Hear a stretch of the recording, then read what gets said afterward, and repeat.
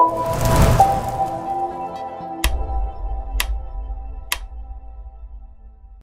hello, and I welcome you to today's Trading Spotlight webinar here together with Admirals. It's Friday. It's the 20th of January, 2022. 23. And so today, what we want to do is we want to talk about central banks. We want to talk about the current rate hike cycle. And we also want to dig deeper into quantitative easing, even though it's not a topic. Could be that it becomes a topic rather sooner than later. Not necessarily this year, because first of all, we need to talk about rate cuts. But when looking, for example, a little over how we say that over the counter is, I think that's not the right wording, but if we look at another central bank, not the ECB or the Fed, the US central bank, but instead looking at the Bank of Japan here, in this context, we know that they are currently buying as many bonds as they never did before. The reason for that is that they started to expand their yield curve control, let's say. So the range in which they let their interest rates, especially for 10-year Japanese government bonds, fluctuate. So this is so-called yield curve control. We're not there, not yet, at least when it comes to the Fed and the ECB. But still, I want to dig into the the principles of quantitative easing and point out why this won't work, but it's probably then a must, especially when it comes to finding a lender of last resort, in this case as a government, especially in the US. Yesterday, I've seen that the debt ceiling, or not the debt ceiling, but the overall debt, US debt, it crossed, I think, 31 trillion USD. And the question starts to arise: who will buy these bonds and loan out money? In this case, to the U.S. government, especially when they continue to behave like they did in the past. But this is something we want to have and look at the end of the webinar. First of all, we want to focus on central banks, what they're working on. We want to focus on in this case, rate hike cycles, where we are right now, what to expect. And we want to, in fact, use our knowledge from last week, from inflation in this context. And before I continue to speak, let me first of all share my screen. Let me type in a hello traders here in the chat box. If you have any questions, then feel free to ask them. By the way, this will also be uploaded. It's recorded and will be uploaded on YouTube. That means if you are watching this now, the recording on YouTube, feel free to ask your questions in the comment section below this video. If you like what you will see in the upcoming minutes, then please also leave a thumb up here. Subscribe to the YouTube channel, so on and so forth, but also comment and ask your questions below this video. And recorded YouTube, hello traders. If you have any questions now live here in the event, please ask your questions. I think that's it. But even though most important, the risk disclaimer. So Admirals is a fully regulated broker, which means that here you should be aware that if I'm not today, it's unlikely that I will, but there's a chance that we will talk about markets, that we will make trading a topic here, what to make out of these thoughts, what this could mean for especially gold, for example, but also for dollar JPY short term. I think that makes perfectly sense, especially because I, for example, have a short-term trade in gold right now running. I probably guide you a little through the trade here. So it's a live trade. We will look at the demo account. So that's why you won't see a trade within my Admirals a demo station, but it's a live account for regulatory purposes. I think I'm not allowed to show a real trading account here, even though it doesn't really matter. It's about the thinking process behind this, the thought process.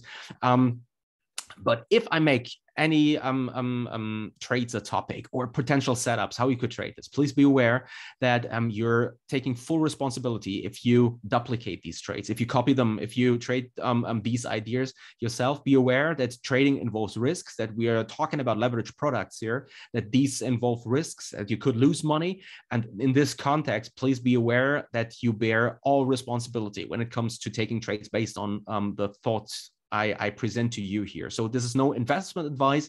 It's purely educational content I provide to you. If you take any trades, you're welcome to do so. You can keep all the profits, but also you will keep all the losses if they will occur. And be aware that there are risks involved when trading these products. Admirals, the broker behind these webinar series, I'm very happy to be here. I'm glad to be a presenter here to you for Admirals. Fully regulated broker, as I already said, offices around the globe. Please check out the website, admiralmarkets.com, for further details, not just on the risk disclaimer itself, but also in addition to that, where you can find these offices, about the regulations. There's a new regulation now beside the CISEC, beside the FCA, for example, or the ASIC in Australia. There's also a regulatory entity or authority in Jordan right now overseeing the business. What this means, why this is the case, and so on. All details can be found on the website. Check out them. I'm located in Berlin, in Germany. So just to keep also the broker here in the middle of this wrap up, let's say, that has where this is very interesting, because usually when talking about a DAX expert or very competitive offering when it comes to DAX trading, CFD trading, then Admirals usually comes to your mind first. And that's one of the reasons why you, especially if you're trading indices, should definitely check out Admirals for further details. In addition to that, also very competitive offering when it comes to FX trading, as I already said, commodities, crypto, and so on and so forth. Check out the website for further details. I think that's probably the best way to put it and to sum it up. And then it's one world, one broker. Further details on that also can be found on the website. Now, what we want to do is we want to dig deeper into today's topic, and I want to give a little. It's not a wrap up. It's more like we want to remind ourselves or remember what we talked about last week when we talked about inflation. And you probably recall this chart I presented to you here. And it was on inflation rates and it was on interest rates. And so these interest rates we're talking about today, they are a main tool for central banks to use to keep an economy from overheating. That's probably a rough way to put it. I have another slide in a few seconds, and we will dig into this in a few seconds, how a fair rate level can be defined, because this is usually very interesting, right? So you're looking at the charts, you're probably trading, and then you know, okay, well, you read it, let's say on the website, admiralmarkets.com, you have research here, for example, and then you read, okay, or you check out the Forex calendar, for example, economic calendar, and you see, okay, well, central bank is giving their rate decision here tonight, in case of the Fed, when you're located in, let's say, Central Europe, for example, that's usually at the end of the trading day. And then you probably have wondered at least once, not just where these suggestions come from. So we already know where the consensus comes from when we look at, let's say, numbers like non-farm payrolls. 2 weeks ago, we had the US employment situation, and I guided you through where this consensus comes from and where these estimates come from analysts. They are called, and then you somehow sum them up. You divide them by the number of analysts you were talking to, and you have an average. And this is then, in fact, the non-farm payrolls consensus. And if there is a big difference between the estimates from these analysts and what the print finally is, well, then there's usually a big changing direction, or, well, move in the market. Rising volatility is usually what you will get to see, very roughly speaking, certainly. But now we are digging a little deeper than that, because now you might wonder, okay, I get somehow that if inflation keeps going, or if we see a massive rise in inflation, as we've seen now following the pandemic and the way it was treated, especially by governments, what they did was very simple. They looked everyone down. They said, you stay at home, and they shut down the economy, if you want, and they countered that to keep, let's say, the people silent. It's a very rough way to say, but at the end, that's exactly what happened. Politicians said, well, here's here's money. We deliver it as a present to you. And these are like stimulus checks in the US, for example. And you need to find someone who funds these stimulus checks. Where's the money coming from? And they print it out of thin air. The problem is, if you don't produce anything, or you produce way less due to lockdowns, and you counter that by flooding the markets with liquidity, well, rather sooner or later, inflation will keep up then. And especially if we turn to normal, let's say, and the lockdowns are lifted, and people start to consume more and also spend their money, and the money starts to accelerate and chase the goods, which are now less than they were before the lockdowns, because there were less goods produced. Well, there's lots of money chasing goods, and the natural result is inflation is picking up.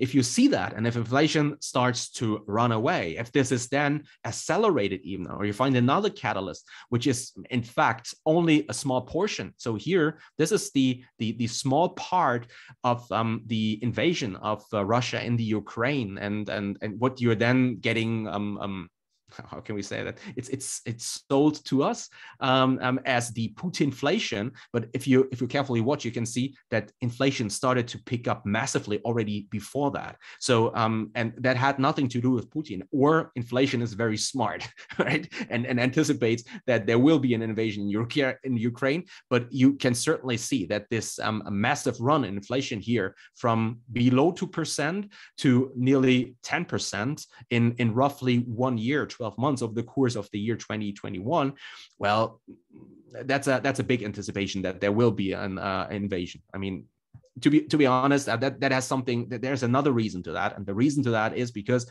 you had lots of liquidity provided, and there were fewer goods which were produced, and lots of money chased fewer goods, and that's usually what then results in, let's call it, runaway inflation. That's an easy way to put it. But how do you counter that? Because this inflation is something which is obviously negative, especially if it gets out of control for an economy, because people have less money here in this case to chase goods.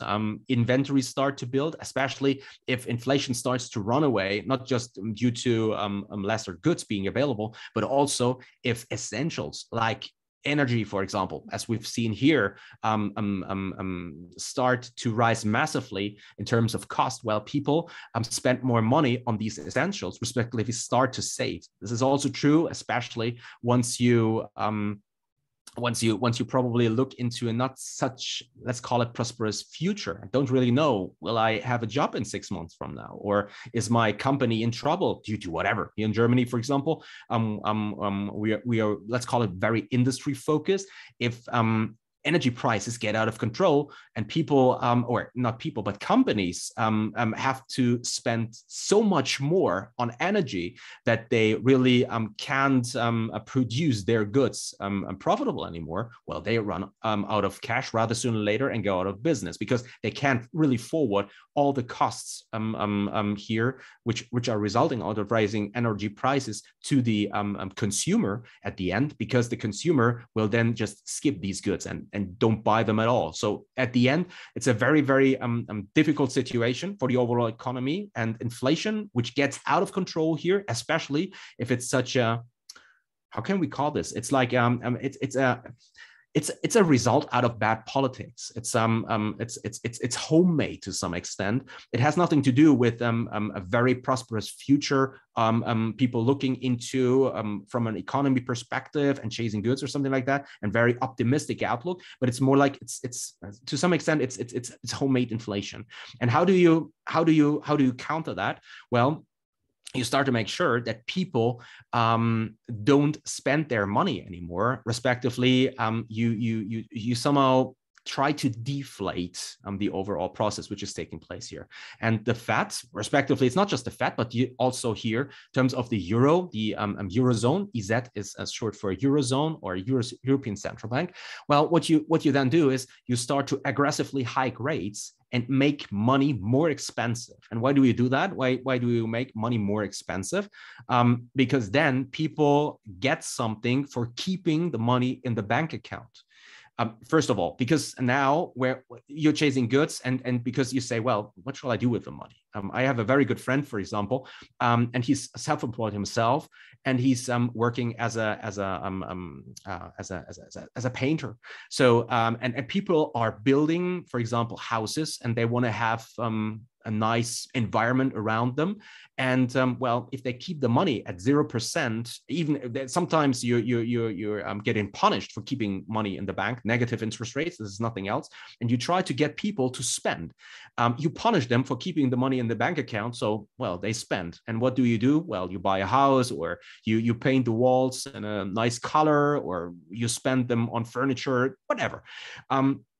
The thing is that now people are more, they're stepping back from this behavior. They don't do this anymore, because now they see, well, first of all, the economy overall sees massive pressure, headwinds. We don't really know what the future will bring. We didn't even know that before, but before that, we probably not just had the money in our bank accounts, but also in some investment products, and they were all rising. You could buy whatever you wanted, like I don't know, GameStop or AMC, even trash stocks went to the moon, in fact, and you felt rich, or at least richer. Right now, everything is coming down over the course of the year 2022, so you're losing wealth, even though it's just in let's say it's not realized, but it's like floating gains, respectively losses. But there's another psychology right now. In addition to that, you're probably looking into a future where you say, well, I don't really know how my company will do, if it will survive the next recession, for example, or if they probably will survive the recession, but have to probably cut costs massively by laying off people. This is something we can see overall. Before this webinar started here, Google just announced we are firing 12,000 people. Yesterday, Microsoft announced we are firing 10,000 people. Already 2 months ago, Meta, Facebook was calling and saying, hey, guys, we are firing more than 10,000 people. And this is just the big tech companies.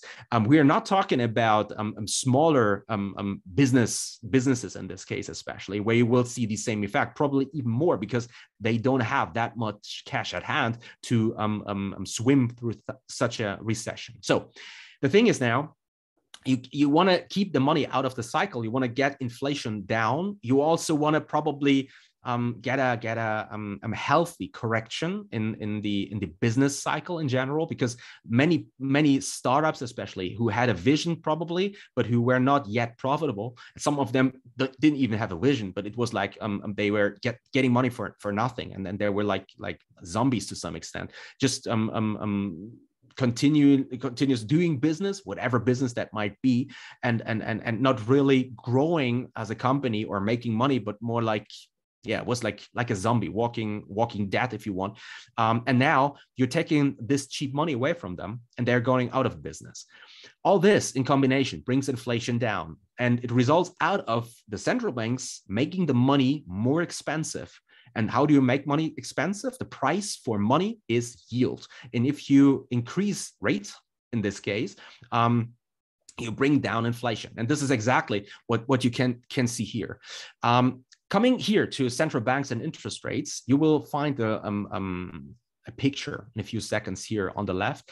Let's first of all go through these points I just mentioned once again: central banks and interest rates. So first of all, when it comes to interest rates, we speak about the potential yield an investor or the buyer of a currency, in our case, when talking about Forex, for example, can expect to earn, respectively has to pay if he wants to borrow money from a bank.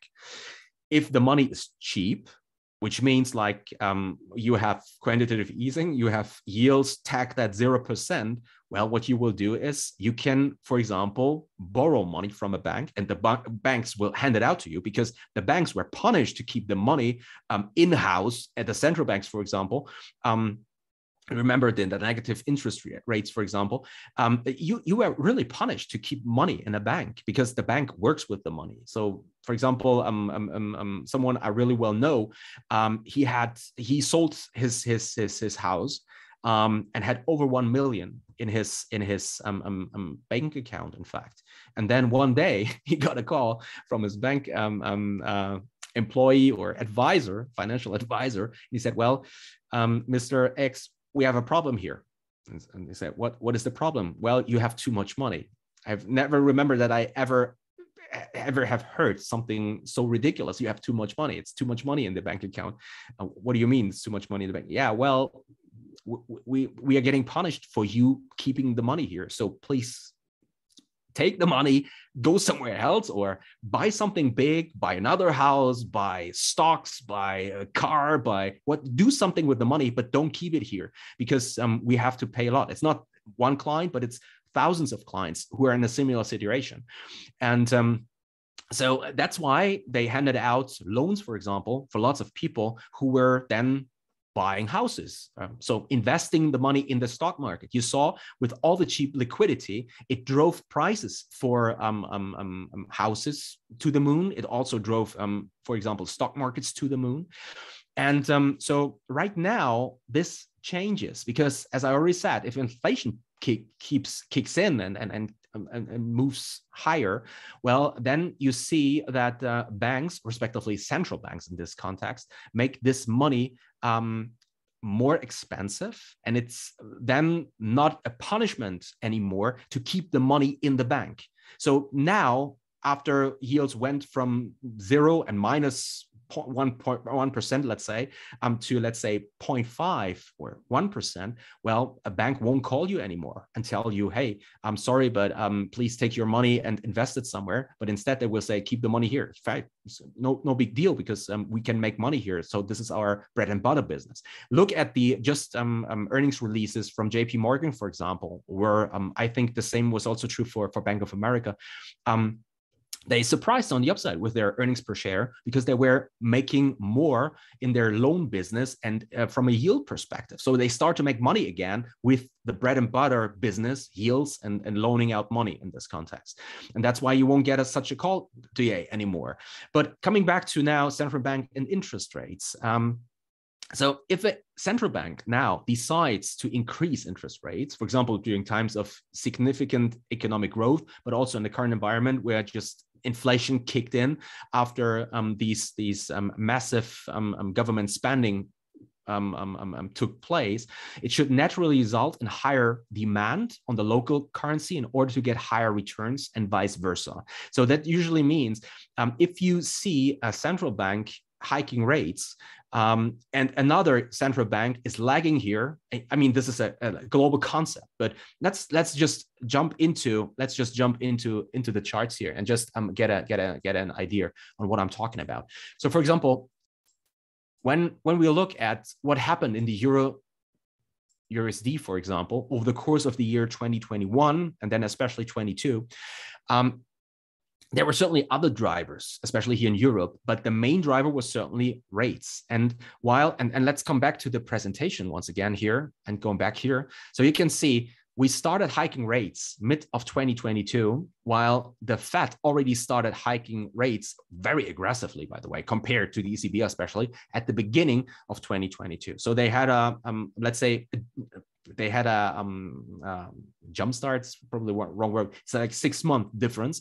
And then you also saw 0.5, 0.5, 0.5, 0.75 basis points rate hikes, while nothing happened here in the Eurozone. What does this mean? Well, that means that if you see that here we are having a central bank fighting inflation, I mean, even though probably risking a recession, but doing something against this development in general, this is something which makes the underlying currency more attractive. In addition, certainly to the geopolitical developments with the Ukraine and Russia and all that, and so on and so forth.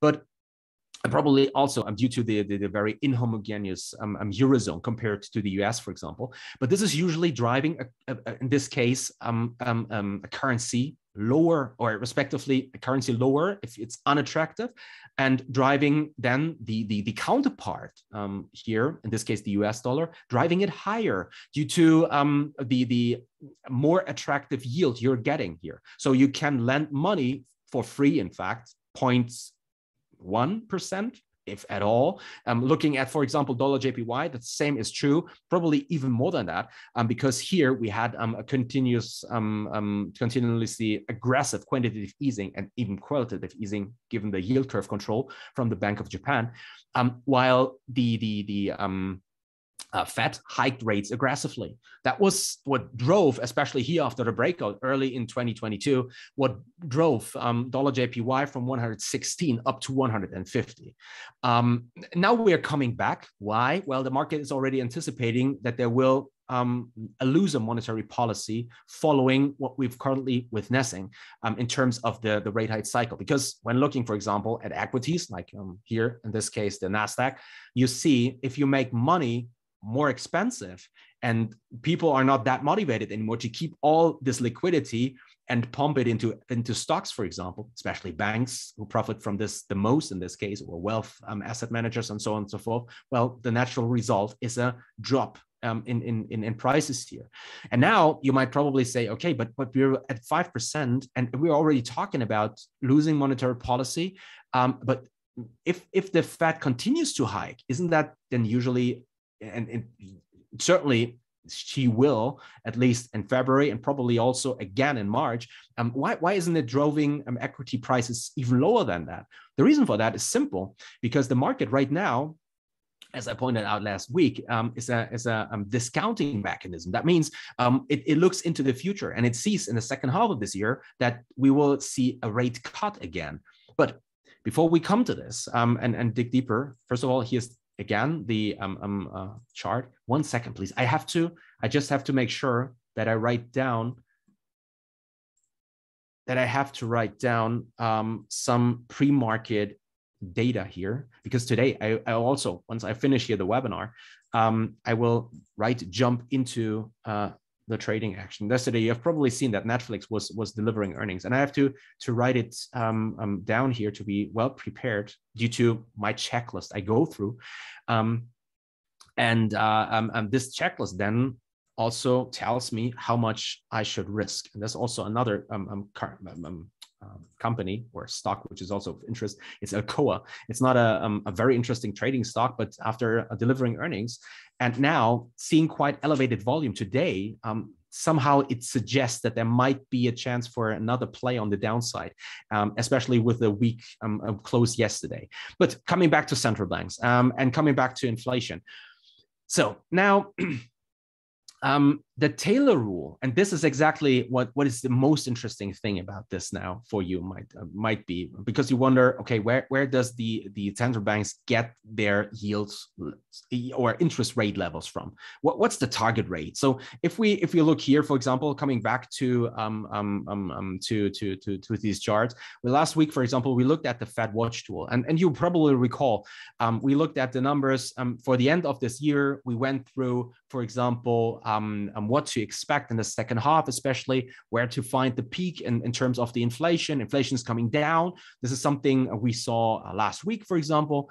And now the main question is, in fact, well, the current target rate is 425, 450. We also dig deeper into these economic projections. Let's just here look at the so-called dot plot once again from December. So last month, 1 month ago, the Fed delivered also these economic projections. And then you see here, 2023, they are saying at the end of the year, we expect the target rate to be at 500 to 525 basis points. This is exactly what you can see here. You have to think a little into this and find out. So here's the target rate, here's the year. And these dots are all Fed officials and how they think where the target rate should be at the end of the year. And you can see the most dots can be found here around 500 to 525. When looking at the Fed Watch tool, you can see, well, this is significantly below that. So the market is already anticipating, discounting, in this case, that the Fed will have to lose monetary policy because we are about to see a massive economic drop, a deep recession probably in the US. But how does a Fed official come to the conclusion that they have to, or where is the fair level, let's say? What is the fair yield for your currency? And there's something we refer to as Taylor rule. So this is a chart from, it's a little older, so from 2019. It was even before COVID here in this case, but this doesn't really matter. It just gives you an idea. It's a theoretical approach, but one which gives you already an idea where all these problems also right now come from in terms of inflation, and what potentially also added fuel to the fire to some extent. It wasn't just the bad politics around COVID and how they handled the pandemic in terms of lockdowns and everything. And how they countered or tried to silence people by just handing out stimulus checks. But in addition to that, there was also a starting way earlier. So what you see here is, in this case, we're not talking about the Fed anymore, but we're talking now about the ECB. And the ECB, by the way, let's go back here. So capped interest rates, even following COVID, very, very low. You can see it here. So it's, I'm sorry, this is the US. I'm sorry, here. This is the ECB in this case. So this dotted line is the yield, and you can see we stayed there. So the orange line you can see here, it never changed. It never changed. We continue to do that.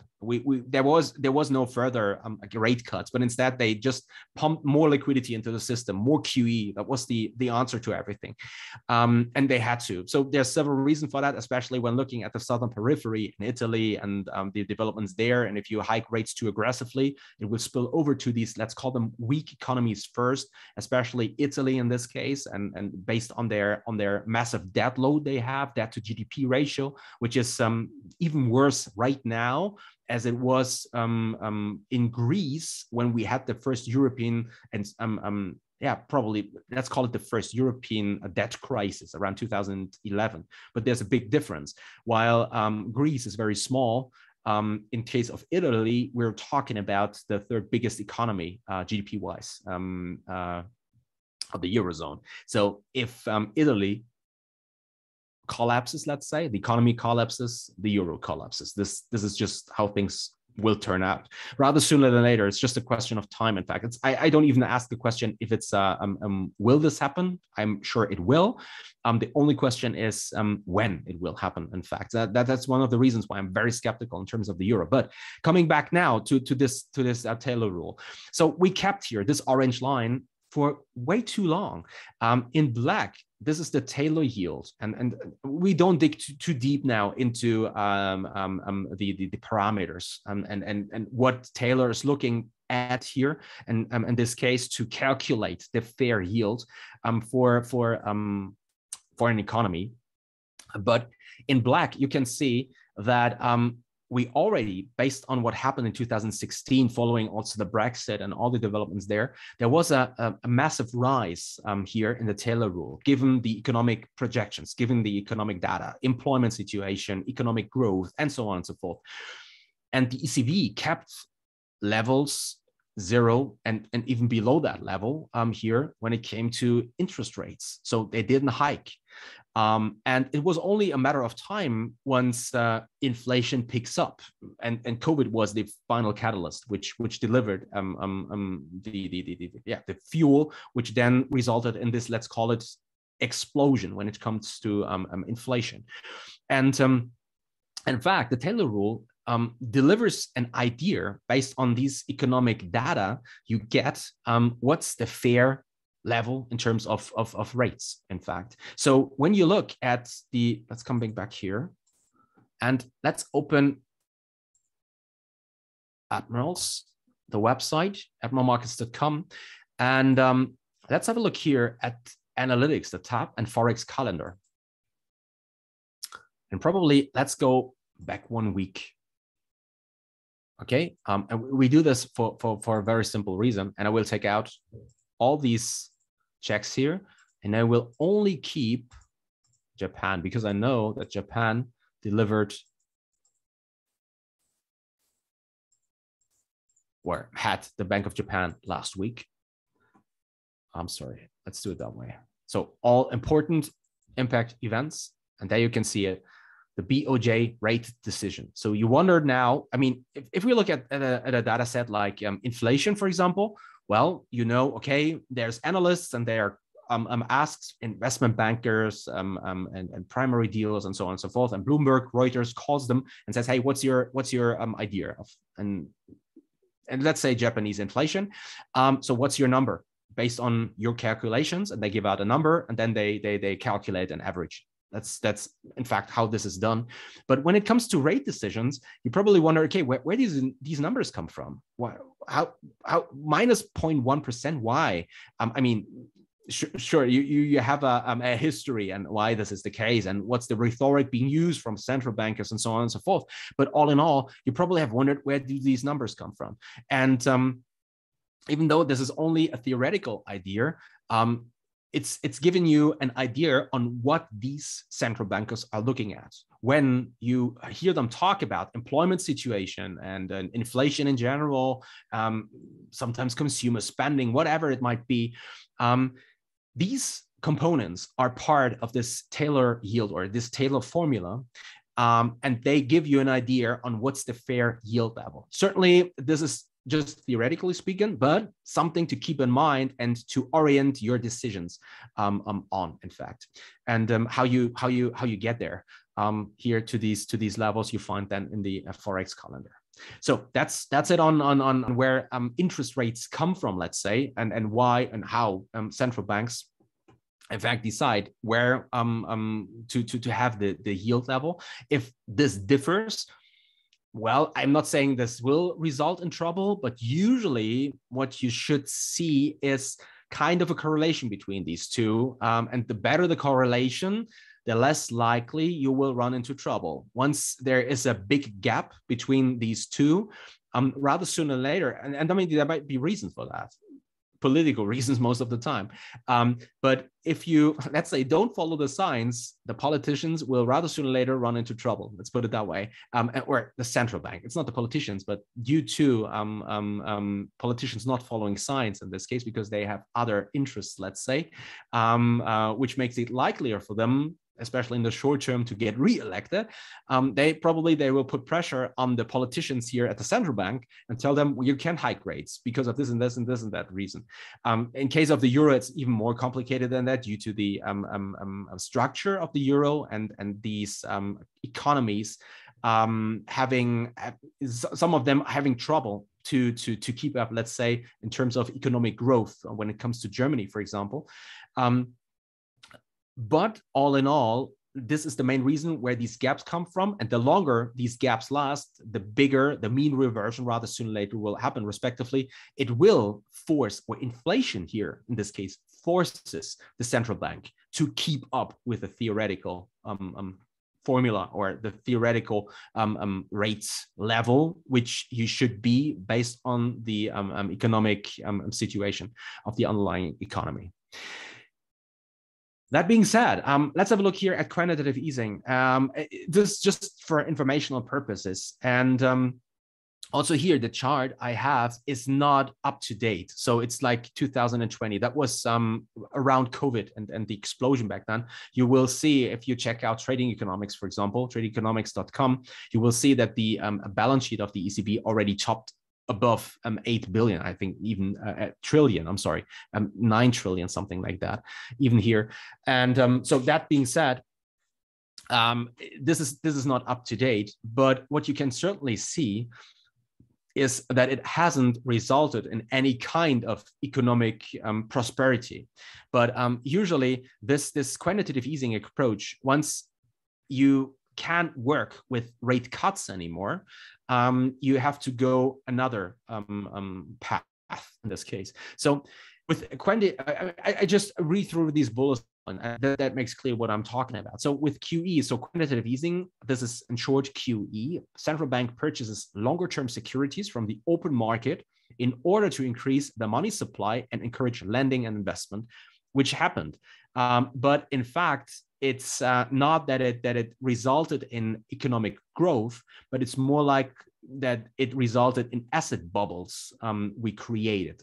may it come to the real estate sector, may it be in the stock market or in the bond market or wherever, you saw that there was a massive inflow of cheap liquidity into these asset classes, but it wasn't, let's say that the overall economy or the small guy profited from this massive monetary stimulus. And so you can see it here in the next bullet point. Buying these securities adds new money to the economy to some extent. It just trickles down. It's not the whole amount you add to the economy, but what happens, in fact, is you expand, especially the central bank's balance sheet, and you expand to some extent the balance sheet of banks itself. So when short-term interest rates are either at or drop below zero, you can't cut them further. Well, you certainly can, going negative then in this case. But normal market operations targeting interest rates then are no longer effective once this happens. And then a central bank starts to buy specified amounts of assets to purchase. In case of the Bank of Japan, for example, it's not just that they buy a specified amounts of assets to purchase, but also the duration. They target on several aspects of the yield curve in this case. So, for example, they say, well, we want to keep 10-year government bonds at yields at zero, for example, or let them fluctuate in a certain range. And then we buy especially these, for example. So this is not quantitative easing. It's also quantitative easing, but also I'd like to add a qualitative easing. So it's like a QQE to some extent. It's also something usually probably will see. It's a YCC. It's a yield curve control in this case. But this is usually what you get to see. And so with the current developments, especially, let's come here to trading economics probably and have a look at the United States.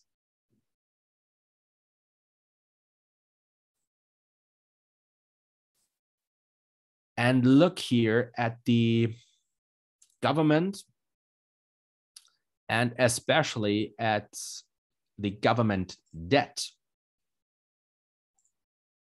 Well, if you see something like that, this is going back till 1930, something like that, probably even further than that. So it's 16 years, something like that, 1930 around. You see it now hit over 31 trillion. That being said, and the overall developments, especially when it comes to also the economic outlook, for example, difficulties right now overall. I mean, this is very global now, and we won't dig into this too deep, but the overall situation in the US gets worse by the minute, let's say, with this massive debt which is accumulated. And rather sooner or later, there will be the question, who continues to buy debt? And the situation will, in my personal opinion, quite soon be quite similar to what we're currently witnessing in Japan, where in fact the lender of last resort is the Bank of Japan. So it's like the government needs money and it's created out of thin air, or they give out bonds and they are bought by the Bank of Japan because market participants are not really willing. This is very roughly speaking, but not really willing to give or hand out money to a country in this case who has no real business model, or at least that the business model starts to somehow show signs of weakness. And so that, having in mind with this massive increase in government debt, simply speaking, I think that rather sooner or later, especially once this rate cycle comes to an end, and by the way, we will see this rollover, that this is usually something which will then result in the Fed to be the lender of last resort and buy government bonds again in a very aggressive fashion. They have to do that, which brings us to the question, how do we trade this right now? And the problem is, unfortunately, I forgot it. I just realized I forgot to show you the chart, but it was a fantastic chart I came across over the last weekend. Let me just find it here and share it with you. So where we have it, there we go. So this is from Lawrence McDonald, a chart which shows what happens to gold once the rates hike cycle ends. And this is a chart he published last week on Saturday. And this is very interesting. So in white. So in white, you have the Fed. It's going back to 2000 in this case. So it's not extended into the history in the 1990s or something like that, but only 2000, but still 20 years. And there were several ends of rate hike cycles in this case when it came to the Fed and what happened to gold. And so you can see that we are potentially coming to an end of this rate hike cycle. That was something, at least what the market is playing when looking at the Fed watch tool. And we're looking here at this. Well, the question is, what will happen to especially gold in this context? And what you can see is that gold here, once this happened, that was around once the new economy burst, that was 170% gold increased in value. That looks ridiculously small, but it was an increase of 170 USD, 170% rise. The same thing happened here. That was in 2007, 2008, once the great financial crisis hit. Gold here nearly quadrupled here, 272% increase over the course of something like 5 years or so. Then we saw another peak that was around COVID. You can see it there. So massive quantitative easing, another 153%. So if we average this and say, let's say 100%, probably 150% from the current levels we're witnessing here in gold, it seems likely that there will be a massive run higher over the course of the next, let's say 5 years, if the Fed does not continue to hike rates, but in fact has to cut rates. And if there's an economic downturn, probably even has to then spend, no, they don't have to spend, but they have to buy government bonds, because this is the lender of last resort, given the current fundamental developments we see in the US. So that people will just step back from the greenback and say, well, guys, yes, the greenback is around, let's say, for 200 years, not even probably 150, something like that. And we could trust, and it overcame developments, First World War, Second World War, several economic depressions, and so on and so forth. But this is getting out of control now, especially once, or if you remember that some of this till 1971 was the US dollar was backed by gold. And now things are getting completely out of control, which could result in quantitative easing being the result out of this, which is then also a potential driver for further bullishness in gold in this case. So very roughly speaking, but just to give you an overview, I promised to show you a trade, something here I just want to dig deeper into. Let's see, does it play out so far? Well, I'm ahead something like $5 or so, aiming right here for 1,900 for, this is a retracement trade. Why? Well, because I think gold just got a little too parabolic. And in the morning, we saw a steeper run into 930 and then rolled over here. And given that the market here, after this, let's call it this, is it really a stuff? We can, well, probably. That was shortly after German markets and European markets opened, and we saw this stuff and then rolling over. And then there was no real pushing back. And this consolidation here was one of the reasons why I said, well, I'm willing to short it here, small position, nothing big, but small position. I'm risking against the highs and going for a pull in here, let's say down to 1,900, probably a little lower than that. Let's see how things develop, if there's a fundamental catalyst, but into the Fed next week, but the week after, on the 2nd of February, probably we got a little ahead of ourselves, and then probably pulling in now from these levels, even though this is just a short-term trade, a pull-in trade. I could still imagine that after such a pull-in, and especially this trend line, which we developed here, this purple line holding, that we are about to see at least a push back to 2,000 in the first quarter of 2023. And so that's it from my end. I hope you enjoyed the webinar. If you have any further questions, please feel free to contact Admirals directly via call, via mail, or also via the YouTube channel, via the comment section, wherever. I mean, is easily available, let's say. And feel free to check out the website, as I already said, admiralmarkets.com for further details. And again, send an email if you have any questions. That's it from my end. Happy trading. What's your stops? Talk to you next week. I really look forward to it. All the best. See you.